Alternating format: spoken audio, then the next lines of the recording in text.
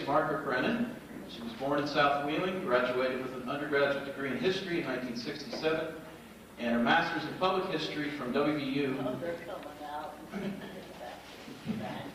She taught many of the area's youth while a member of the Sisters of St. Joseph, working at Wheeling Central High School. Later, she worked in archival administration for the Diocese of Wheeling-Charleston and has served as contract historian for Mount Deshawnall, the Wheeling Symphony, Wheeling Hospital, Wheeling National Heritage Area Corporation, to name a few.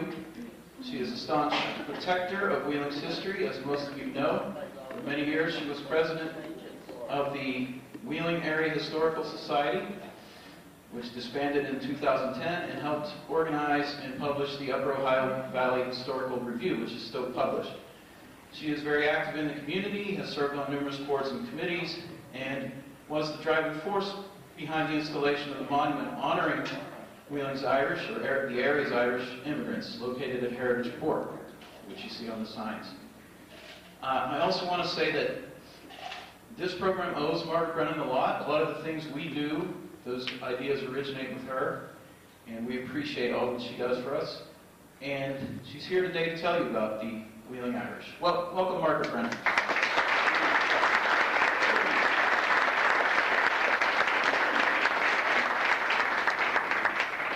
I don't know where he found out all that stuff. Probably made up. It's so good to be with you here today. As we come together to focus on the history of the Irish in Wheeling. Now, I have to give a disclaimer. This is not a complete history of the Irish in Wheeling. This is a work in progress. For example, the Irish were very active in the labor unions, and we really haven't done that research yet.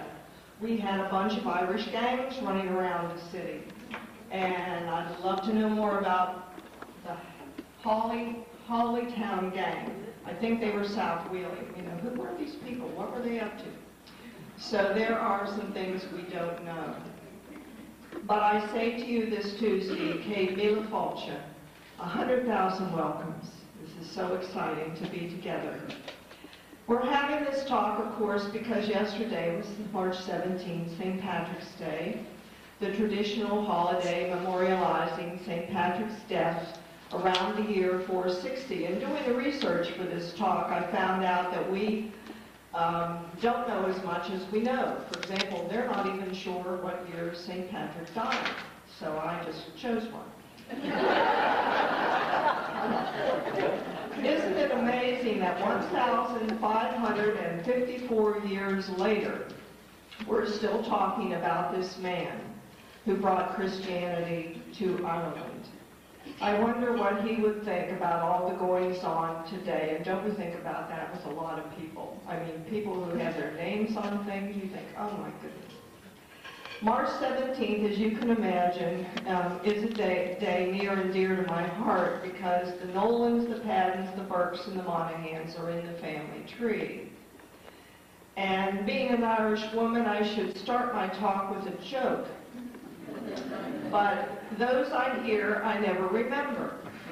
I can't tell jokes. You wouldn't want to hear it.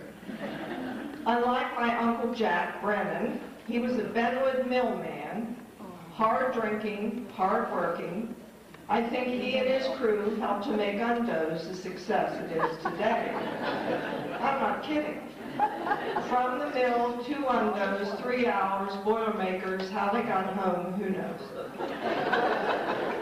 He played in the Elks Minstrel for many years as an end man. He seemed to know every Pat and Mike joke there was. A true gift I do not have. So you see him standing before you, somewhat of a throwback to my Irish heritage, because I don't like liquor either, and I hate cabbage.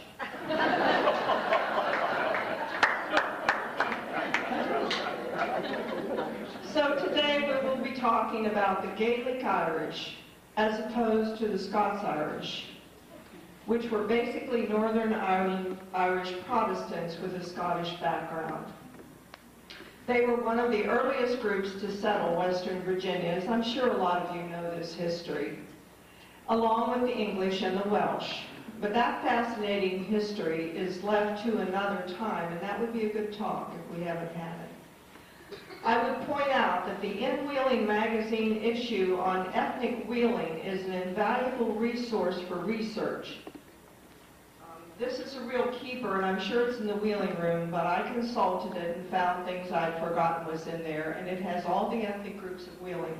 If you ever want to know about ethnic wheeling, this is one of the places to go. It has a chart on the ethnic genes of our city, giving the breakdown from the 2000 census. Now, we know the Germans are the big group. 27% of Wheeling are Germans, but the Irish are next, 17%. The English, still 11%.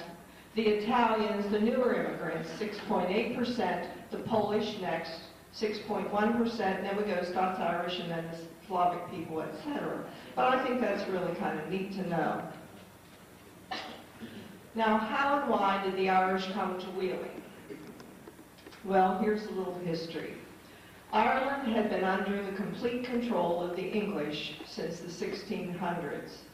And the system that was imposed there with the Irish working almost as serfs on little land in their own country, while most of the wealth was in the hands of the English gentry. Now, this has progressed over a long number of years. Thus, in the 1800s, Ireland was like a third world country. So when the opportunity to leave presented itself, often it was taken. Thus, the builders of the national road, the canals and the railroads in this country and in this state often, recruited the Irish for their workforce, often sending delegates even to Ireland. So thousands came even before the famine. That's why some of our Irish families here may even go like back to the 1820s and 30s.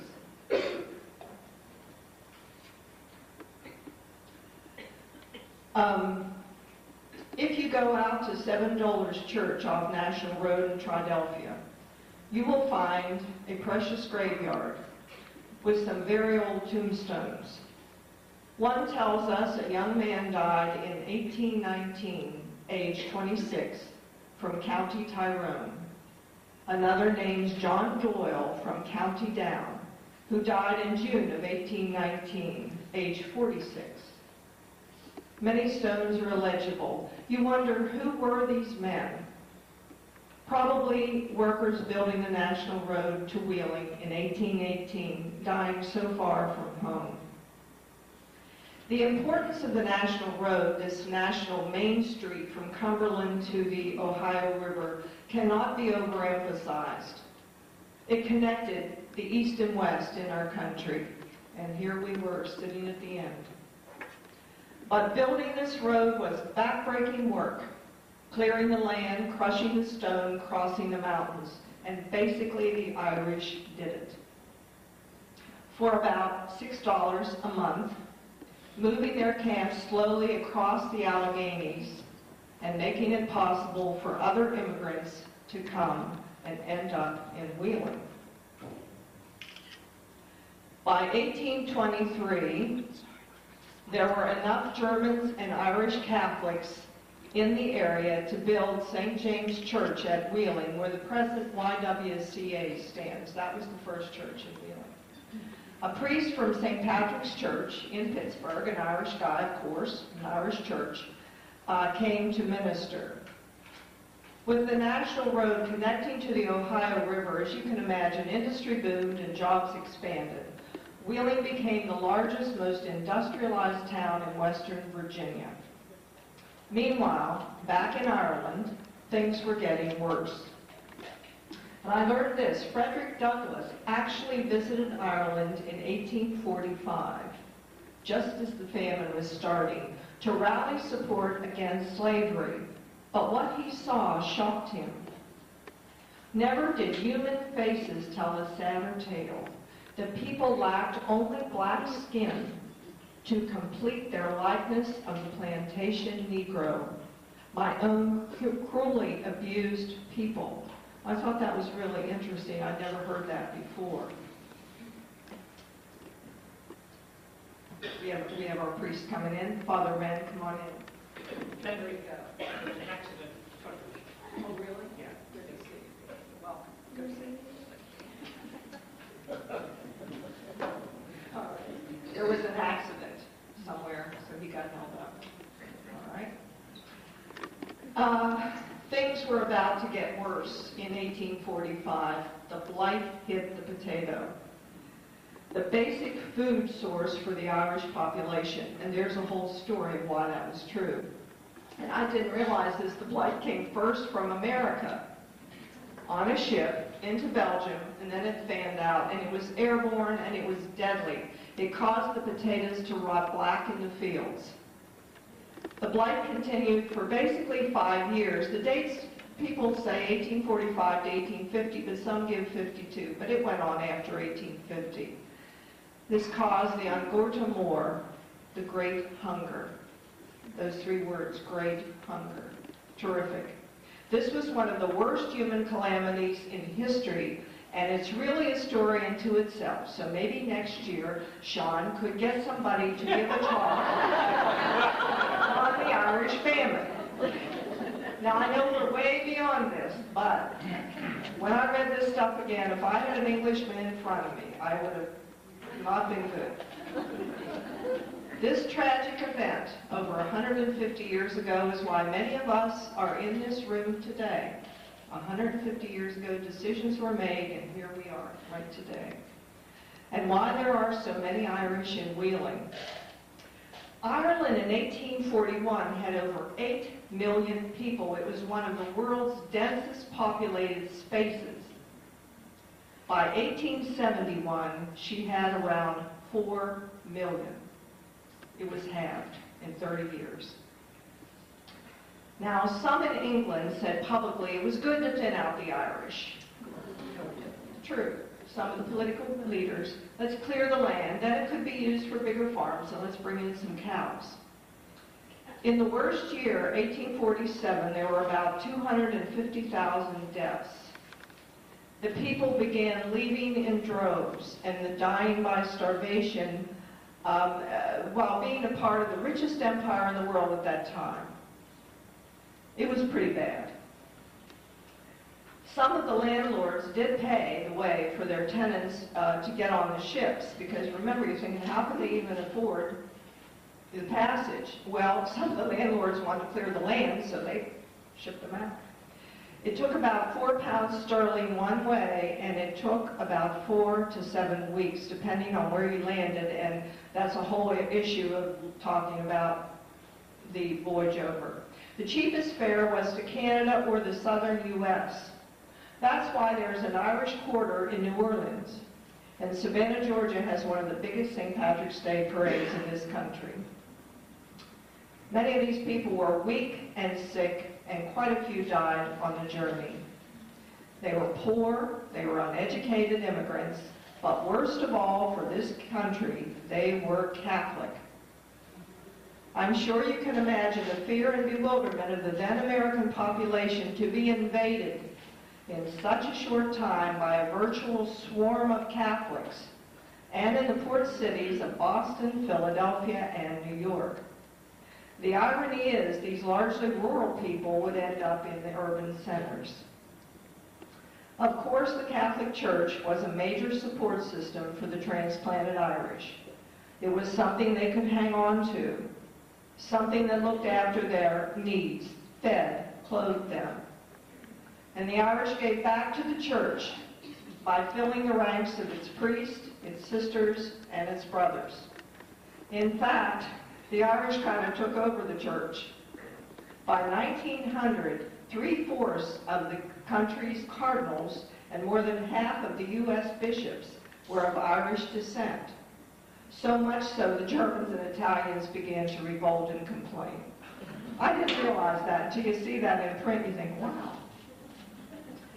As you can imagine, because the Baltimore and Ohio Railroad was almost to Wheeling, arriving in 1852, and because of the natural network regarding jobs, many Irish found their way here, and they came face to face with anti-Catholic bigotry. Wheeling was a microcosm of American history, of course. What was out there was here. There's a great story that illustrates this problem. It happened only several blocks up the street. When the Irish Catholics came pouring into the U.S., the political party was formed called the Native American Party, or the Know Nothings. It came to be in 1845, right at the beginning of the famine. Its platform was hate and intolerance, America for Americans, and anybody else stay away. They were active here in Wheeling. In 1853, the Pope decided to send a special envoy, Archbishop Bedini, to check out the status of the church in this country, perhaps set up a diplomatic relations with the Vatican. Bad timing, very bad timing. Now, the Bishop of Wheeling then was Richard Vincent Whalen, an Irishman from Baltimore. So he invited the envoy to drop down from Pittsburgh and visit here. Well, the anti-Catholic group found out and they decided to disrupt the visit. The bishop asked the mayor, I think he was Mr. Sweeney, for help. He declined. So Whalen called out the men of the cathedral parish to provide security. About 200 armed Irish, and I'm sure a few Germans, ringed the cathedral block as the mob approached. The bishop confronted them. Bishop Whalen was kind of tough. He came out and talked to them. He sent the envoy out the back door. A rock was thrown through the window, and the crowd dispersed. Now, one of the men defending the cathedral, which probably could have been burned, because churches and convents were burned in other cities in the country. It was a nasty time. One of the men was Thomas O'Brien, head of the O'Brien family here. When I go up 13th Street sometimes, I think of that. If you can, and there's a picture here you might want to look at. The Hibernians did a rendition of that same thing happened at St. Patrick's Cathedral in New York. This happened all over the country. And so now this would have been the Hibernians in New York, because they were organized then. They ringed the cathedral with their clubs and their guns, and they didn't get to the church.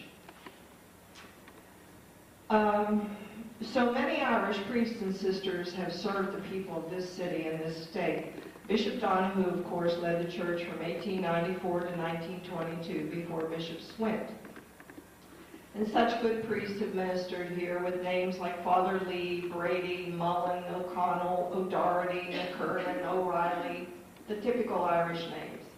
And of course, today, Father Jeremiah McSweeney, he's sitting over here. He's head of the largest parish in West Virginia, St. Mike's. And Father Larry Wrenn, who's sitting up here. He's retired at the Welty Apartments. He's serving in this diocese for 37 years. And he is from Ireland, as is Father McSweeney. Of course, you have only to listen to them, and you know that. Now, we must mention the Visitation Sisters, here from 1848 to 2010, with so many Irish women there. But the largest group in the state has always been the Sisters of St. Joseph, who arrived here in April of 1853. You know, all this was happening at once. You had the famine through the 40s, you had the Visitation in 48, and you had the Sisters in 53. I'm sure this city was really not thrilled with all this. Over 600 women have joined that order. I didn't realize that. I was asking their archivist. Including a very special person we have with us today, Sister Mariead Scanlon. She's 90 years young. She's from County Limerick. She came over from Ireland in 1946, 68 years ago, with 11 others to minister to the people of West Virginia. These women have taught in our schools. Some were principals. One was an administrator at Wheeling Hospital. One headed the Wheeling Hospital School of Nursing and then went on to help establish the West Liberty Nursing Program. So many dedicated women. So Sister Mariead will say a few words to us. By the way, that's Gaelic for Margaret. She will offer a prayer for reflection. Sister Mariead.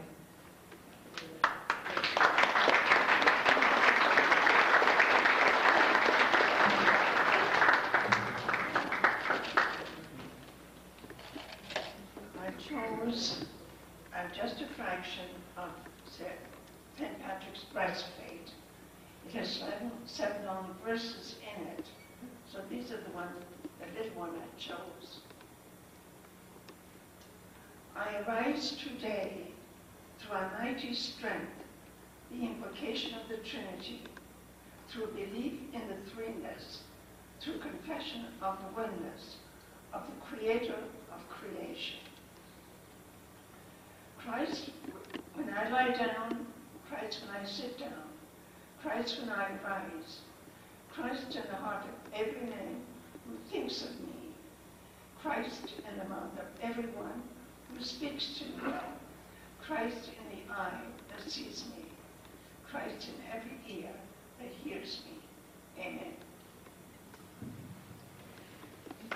Thank you. I didn't realize how long that was, even then, St. Patrick. I mean, the Irish are so gregarious and wordy, I guess. Whatever. Some of you may know Sister. She worked for many years as a chaplain at Wheeling Hospital, and she now volunteers there, so she's still around. So, now moving along, the Civil War was an important time for the Irish in the United States and in Wheeling. Governor Pierpont was conscious of their backing of the Union cause. The Germans and the Irish immigrants, they backed the Union big time. In 1863, he urged them in the newspaper to support the new state. I wish I could speak to the heart of every Irishman and German here. I would try to help them see what their interests are and their duty is as patriots. I've not seen that before. I thought that was interesting. The work of the sisters at Wheeling Hospital during this time was important. Headed by an Irishman, she was off the boat, Sister DeChantal Keating, brought in from New York to help our small group here. But the work at Wheeling Hospital got the attention of the community.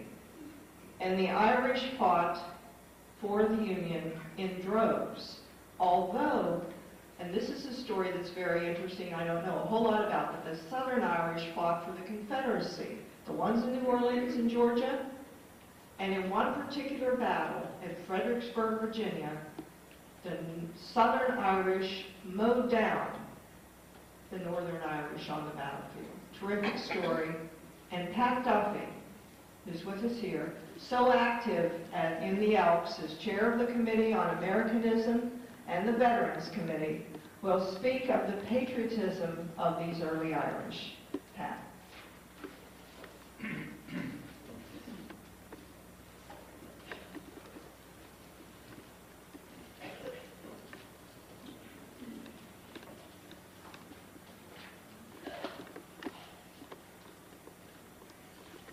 Thank you, Peg, for the kind introduction. I always feel it's just not an honor, it's a privilege sometimes to be on the same program with Peg Brennan. And today, we talk about all the great Irish who were born or who migrated to our great city and settled here in Wheeling, and you'll find none better or none more Irish than Peg Brennan. And we are very truly blessed, Peg, to have you with us and in our area.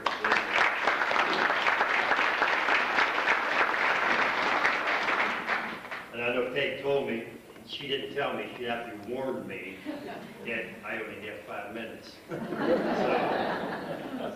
So we don't want to prolong it anymore than we have to. As we look back over the history of our great city and valley, we can be very proud of the contributions made by our Irish families and our Irish clan. The Irish were not very well liked by other ethnic groups as they came to the United States, as Peg had mentioned. And short of maybe like the black skin, they were very heavily discriminated against when they came over here, especially when it came to jobs. They just wouldn't want no part of the Irish people here. In fact, they even put signs up, Irish do not even apply, especially, when it came to the jobs. And they really suffered their share of the poverty. But the Irish, the Irish were put down because they said they had no skill, tendencies when they came over here, or they weren't very intelligent. They were just really ridiculed. But the Irish, we know, were fairly intelligent. They were fairly intelligent people. And I think one of the first signs was back to years ago, and we know We know that the Germans invented the toilet seat. We all know that. But we also know that the Irish perfected it. They cut the hole in it.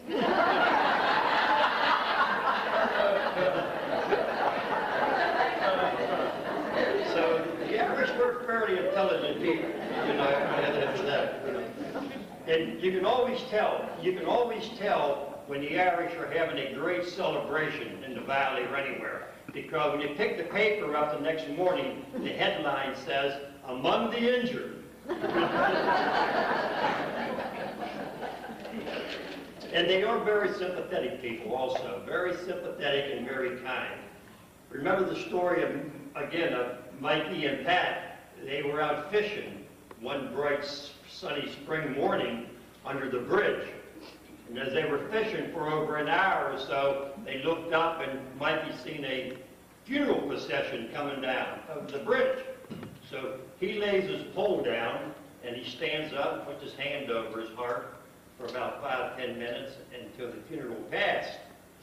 And Patty says, "Michael, I didn't know you were so religious."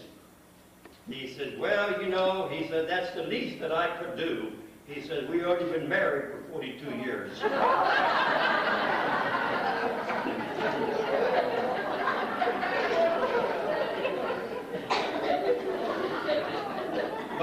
But we know many of the great programs that the Irish worked on and did while, you know, coming over to this country. And we know one of the greatest opportunities for the Irish was the role that the Irish played in the role of the Civil War. And the role of the Civil War was played in West Virginia becoming the 35th state in our nation. The Civil War provided the Irish in America with a superb, if grim, opportunity to disprove the nativists' claim that they would never make loyal American citizens. But we know more than 144,000 Irish-born served in the Union Army. In addition, tens of thousands of American-born Irish also served. And thousands ended up giving their life for the Union. And we have to remember, approximately 89 Irish-born soldiers would earn the Congressional Medal of Honor. So it says a lot about the Irish, despite what a lot of the other groups would say about them. And one of the reasons so many Irish served in the Civil War was because of the poverty.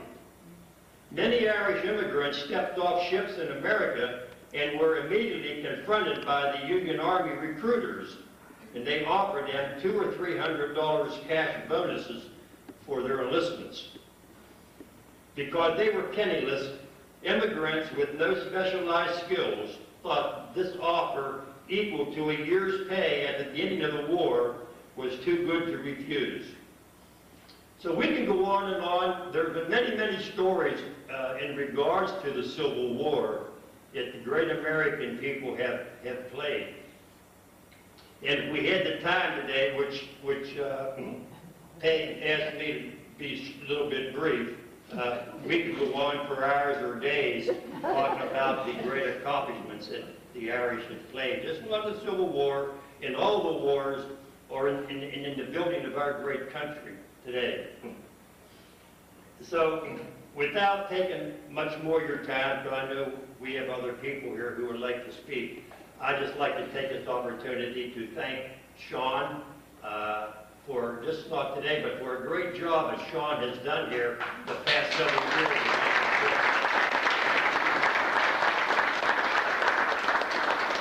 You know, he has published a couple books, and he's brought back a lot of memories to a lot of our people, a lot of our families here in Wheeling. And also, while we're here today, I think we'd like to wish Sean a happy birthday.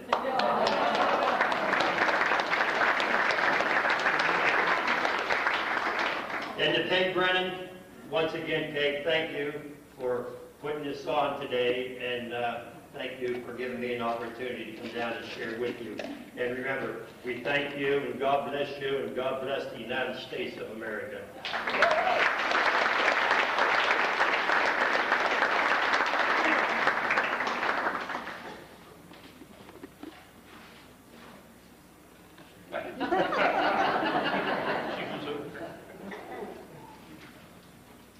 That was perfect, and of course he can embarrass his own son, because of course that's Sean's father, as you all know, and his mother's here too, and Sean, when is your birthday? Sunday. Passed. Sunday? It passed. Okay, very good. All right, so congratulations.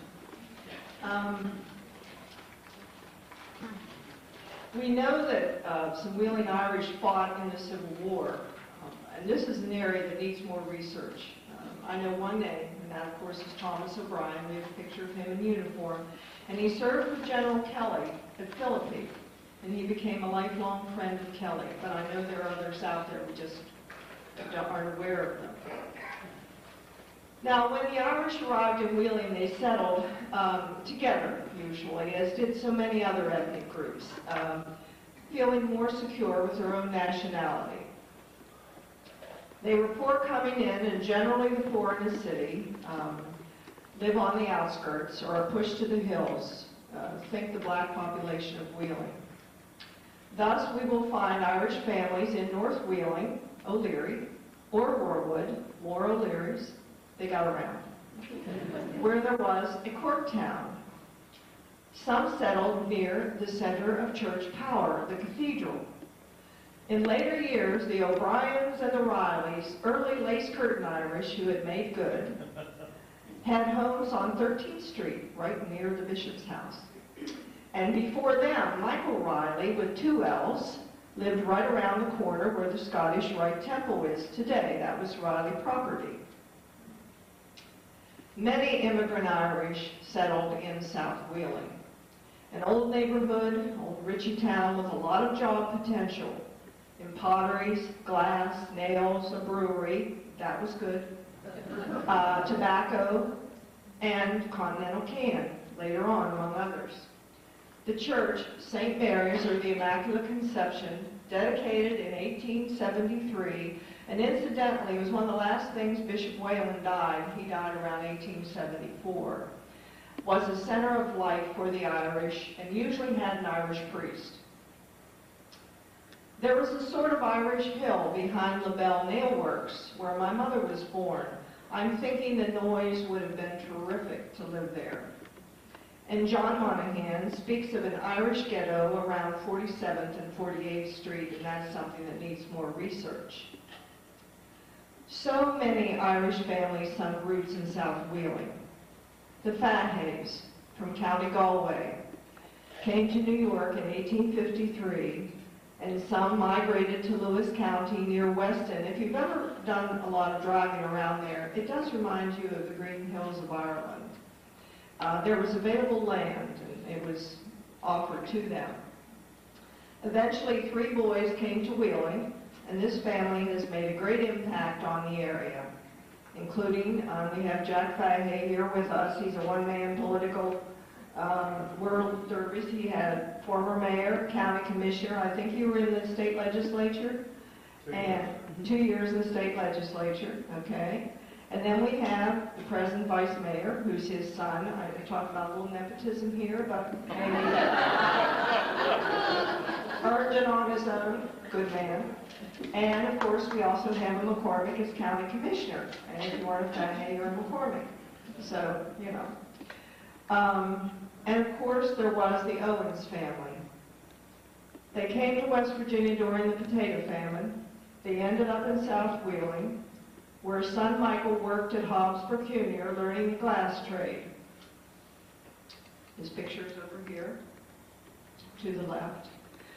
He rose to invent the famous bottle machine. He lent his name to Owens, Illinois, Libby Owens Ford, and Owens Corning. And if you had stock in his company, a lot of Wheeling people did, you made a bundle of money. His inventions effectively eliminated child labor from the glass industry, which I think is just so important. His family, his mother, his dad, his sisters are buried at Mount Calvary, the mausoleum, and that's where the original entrance to Mount Calvary went, right in front of the Owens mausoleum. And he was a great man. He's one of the greatest in the glass industry in the country, and he came from Wheeling. I think we have time to say a little bit about my own family, also from South Wheeling. My great-grandfather, he's over here, John Monahan. He looks kind of like a leprechaun, but he was a tough man, and he lived to be 80. In those days, he died around 1921. That was a long life.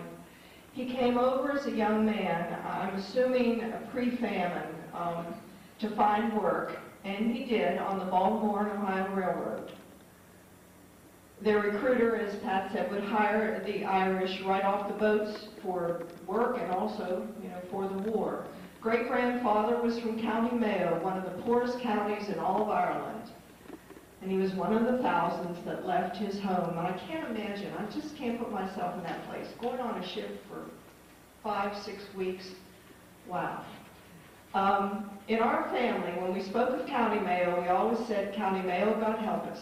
That's the way you said it. County Mayo, God help us. I just ran into another lady recently, and she had that same thing. I'd never heard it before. John Monahan helped to construct the railroad tracks over the mountains. And on that fateful day, Christmas Eve, December 24th, 1852, this 20-year-old man was there when they drove the Golden Spike connecting the line. They built out from Wheeling and then from Baltimore. One of the neatest experiences of my life was to go out to Rosebee's Rock, 150 years to the day, and it was pouring rain. 2002, a rainy evening, and we stood in the silence and tried to hear the voices and to feel the spirit of these men. Great-grandfather did not stay here long, though, because he heard that his beau back in Ireland was stepping out. So he went back immediately, probably with a bundle of cash or money, and he married his sweetheart, Anna Burke. Yet he never forgot Wheeling. In 1884, the family packed their trunks. There was another blight. There were blights throughout the years in the potatoes, some lesser, the Great Famine, but then there were other ones in the 60s and the 80s. And they came to Castle Garden, that was before Ellis Island in New York. And then they came over the very railroad that John had built to Wheeling. And he settled in South Wheeling. He worked as a crossing guard at the B&O at 36th Street. And my mother remembered walking with him to visit friends up on Irish Hill. And when they didn't want her to know what they were saying, they would speak in Gaelic. Mother said that she remembered, and she taught me when I was little, and I think this happens in all ethnic groups. You learn the swear words. And that's the first Gaelic I ever knew, and I still know it, and I'm not going to say it because it's not very nice. But that is true as a child. And I have his cane. I know. Here's his cane that's in the picture.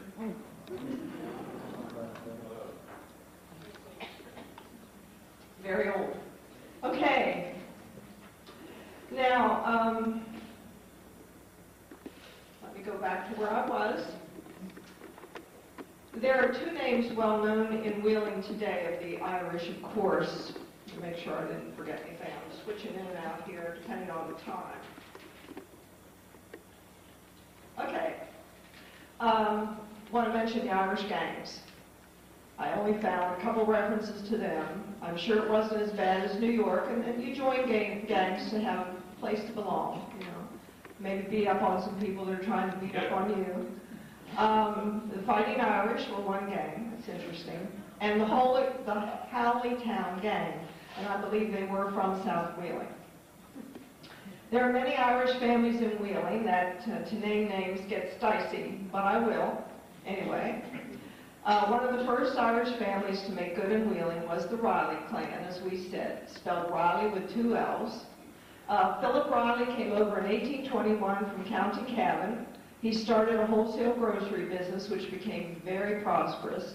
His son, Michael, helped form the company that built the suspension bridge. And this is important because you see his name in a lot of stuff in Wheeling history, and he's not the only Gaelic Irish name you see. It was hard to be accepted. The family had a block in Wheeling named for them and a big building. There's a picture here, or there, I'm not sure which side. Unfortunately, Michael made the traitors list during the Civil War and took the wrong side. There are descendants still in the area, including the head of the Moundsville Public Library. She's a Riley, and she's directly descended from him. Okay. There are two names well known in Wheeling today, the O'Briens and the other Rileys. They have statewide significance. Both families came from County Cavan. 19-year-old Thomas O'Brien arrived in 1851, and it is said he walked from Cumberland to Wheeling over the National Road.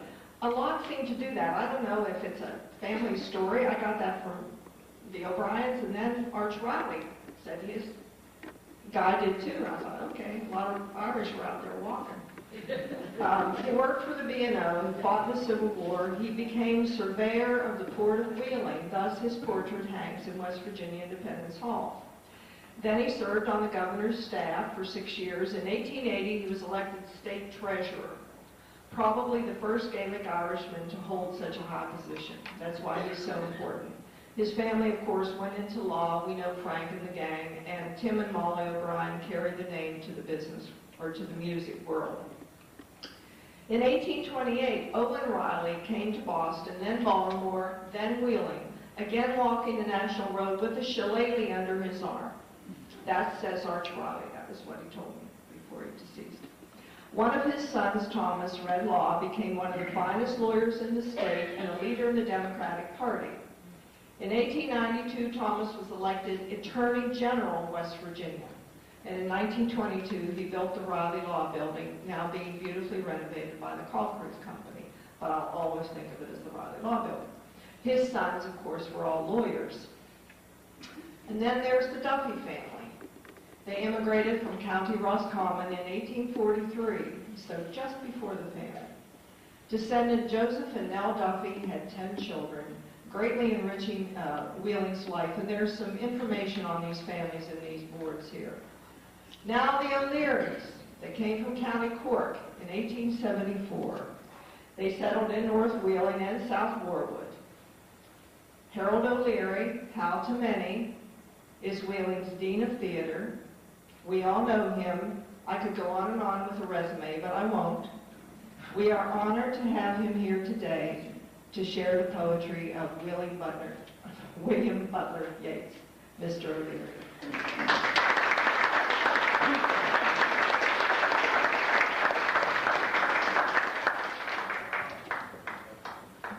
Thank you, Lou.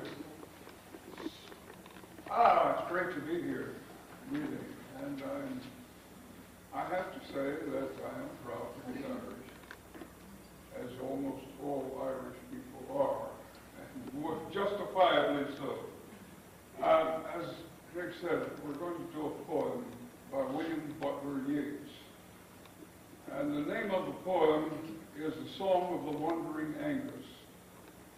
And it has probably more interpretations and critiques than any poem Yeats wrote. And it's a little difficult, I think, to hear it the first time and expect to make something of it. And so I'd like to say a couple of words about the poem itself. It's about a man who has a dream of finding the girl of the love of his life, and goes on a quest, an eternal quest, to find this dream. Everybody who reads it comes up with a little different interpretation, and I'm one of those people. And I have a son, Sean, who is a playwright, a successful playwright. And in his first play about the Spanish Civil War, the play ends with a quote. This is my favorite quote, by the way. And he's admonishing the Franco regime, of course, and saying that although the Loyalists lost, they should be remembered, and there will come a time when perhaps what they fought for and gave their lives for can be realized. But the connection between the quote that I'm about to give you and Yeats' poem. Sean wrote at the end of the play, "I don't know if there is a utopia, but I'm certain that we must act as though there can be." And I connect it to the poem by saying, I don't know that there is the idyllic love that we seek, but we must never quit seeking it. And this is what I think William Butler Yeats had in mind in the Song of the Wandering Angus. I went out to the hazel wood because a fire was in my head. I cut and peeled a hazel wand and hooked a berry to a thread. And when white moths were on the wing and moth-like stars were flickering out, I dropped the berry in a stream and caught a little silver trout. When I had laid it on the floor, I went to blow the fire aflame, but something rustled on the floor, and someone called me by my name. She had become a glimmering girl with apple blossoms in her hair, who called me by my name and ran and faded in the brightening air.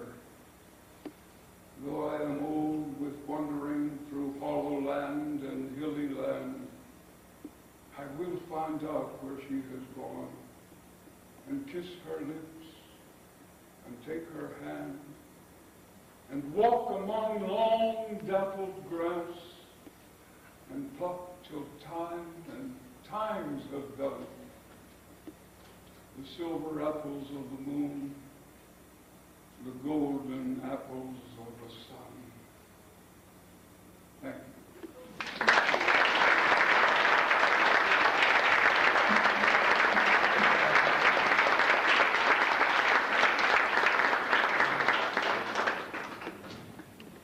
That voice. There's no one like him. Thank you so much, Mr. O'Leary. Now, what about the Irish presence in Wheeling today? Well, it's seen by the wonderful Celtic Fest that we just had, and by the Celtic Cross at Heritage Ford, probably the largest Celtic Cross in the state, I would hope. If we're going to have one, we want it to be the best. And plus we have the tremendous fall road bowling tournament, one of the largest in this country. I think Craig O'Leary is very instrumental. I won't ask if there are any road bowling champions in the room. I wouldn't want to embarrass anybody. And I'm sure there's a lot of conviviality and some beer flowing at that time. And this last year, we had 2 visits from the Irish Deputy Consul in New York, Peter Ryan. And we're not quite sure why he came to Wheeling, but we're thrilled that he did. And he even came back sooner than we thought.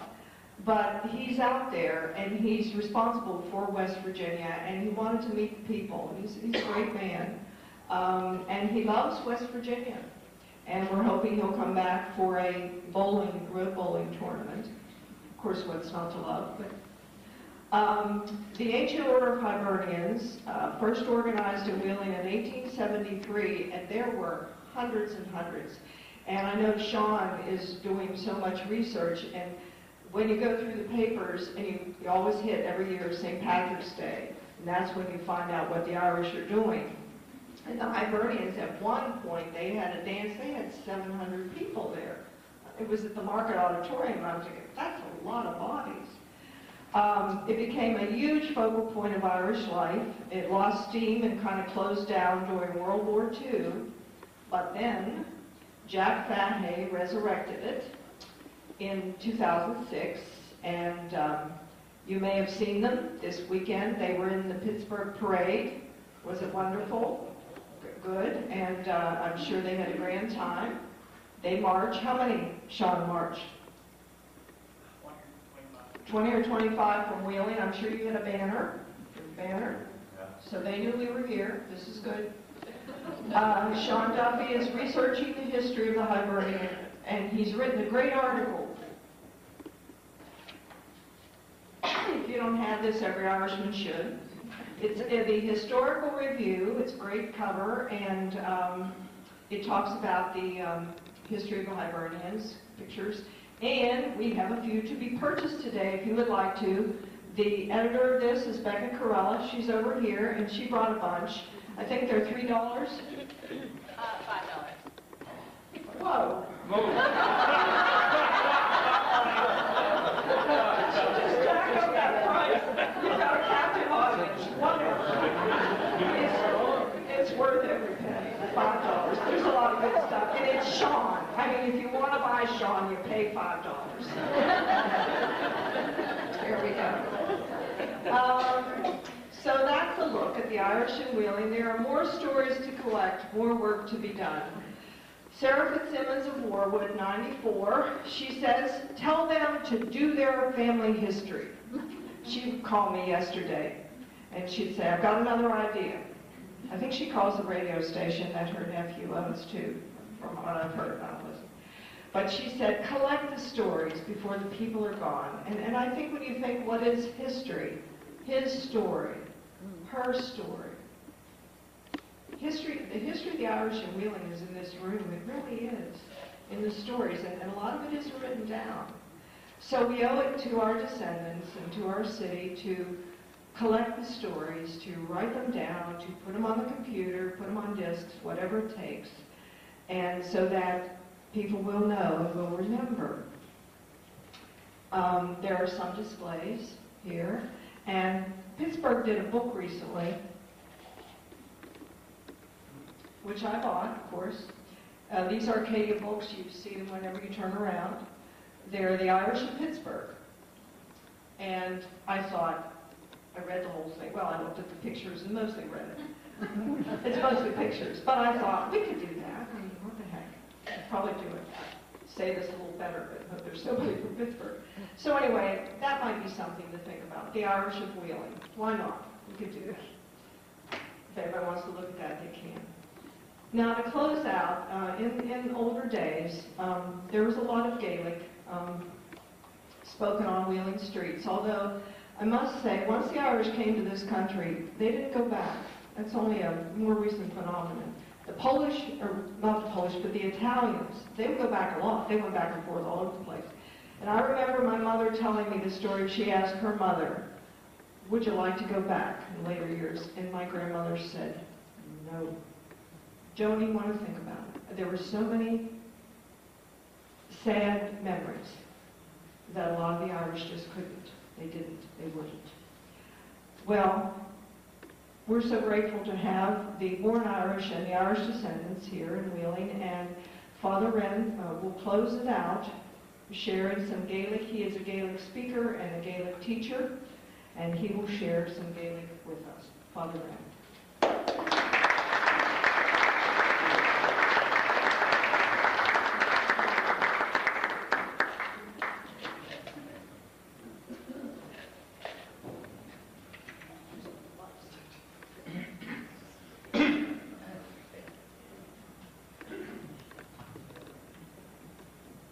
The news out of Dublin, Ireland, which happened yesterday, there was a young man, and he was in the Gresham Hotel, and he went out on the 5th floor, and he went outside about to take his own life. And of course, yesterday in the Gresham and O'Connell Street, there was a huge, huge crowd, and they looked up. And they said, for the sake of your mama and dad, don't throw yourself down. My parents are dead. And then the crowd said, oh, in honor of the saints of Ireland, don't do what you're about to do. And then the crowd said, this is St. Patrick's Day, and we should honor St. Patrick and the life that he has given us. And he says, I don't know anything about St. Patrick. I'm English. Jump, you bastard, jump.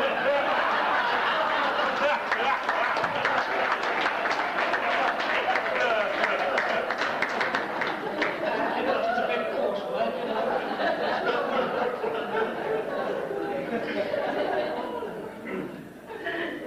was an Irish priest here in Wheeling, and he was given a mission. And he said, all those who want to go to heaven, please stand. Anybody here who wants to go to heaven, please stand. Do you want to go to heaven? Stand. You said it now. You want to go to heaven? But anyway, everybody in the church stood up. And then he said, how many people here want to go to hell? Stand up. And there was one man right in front. And he was a kind of a jester. And he said, Father, I don't like you to go to hell all by yourself.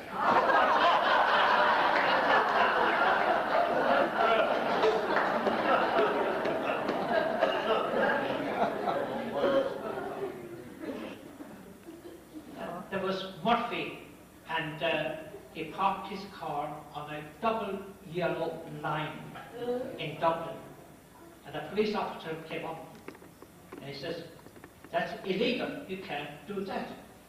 Anyway, he went to the court, and the judge said, why did you park your car on a double yellow line? And he said, I saw a sign, fine for parking. I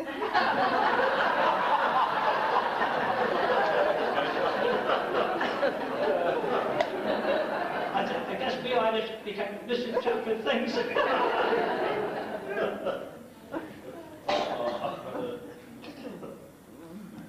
An Irish blessing. May you always have walls for the winds, a roof for the rain, tea beside the fire, laughter to cheer you, those you love near you, and all your heart might desire. And now I'm going to finish with an Irish prayer, the old hymn. Ar nahar atá ar nav, gonétar tanant, godagad the wilt, gonétar the hull ar an dalaf, moderator ar nav. On the run lay hood, to a doing anew, agus mat doing or vehicle, mod a bahamid na da me hoon a fain, agus ná lection in our cool, of searching of men. And we finish with the glory be to the Father, a great prayer that we have inherited down through the centuries. And we all say together, glory be to the Father, and to the Son, and to the Holy Spirit, as it was in the beginning, is now, and ever shall be, world without end. Agus go manimig bio and a nom shop a rish. It's an Irish lesson. Go manimig bio that we may be alive to enjoy the same again.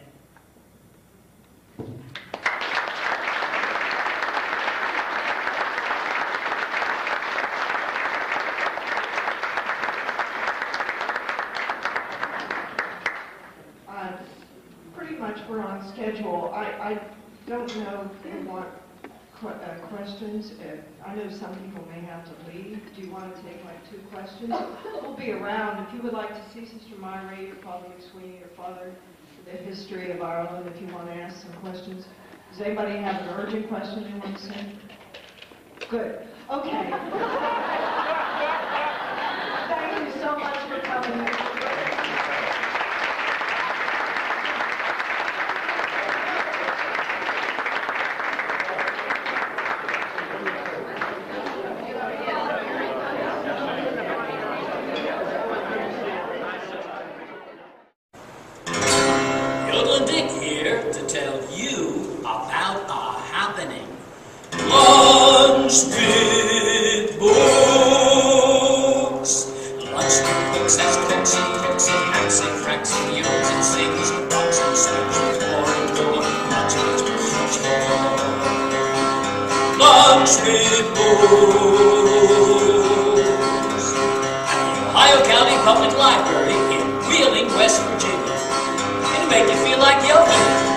Hey,